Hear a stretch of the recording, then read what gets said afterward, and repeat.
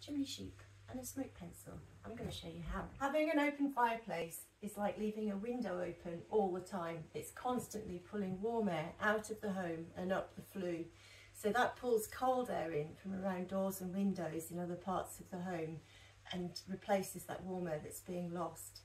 So with a chimney sheep and a smoke pencil, I'm going to show you how. First of all, I'm going to show you with the chimney sheep in the flue. Set the smoke pencil off. And you can actually see the smoke going under the door.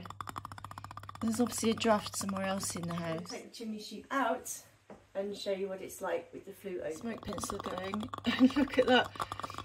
You can just see the smoke blowing into the room. Remember before, it was all being sucked under the door, out of the room. Now it's blowing in from the air, pulling up the chimney.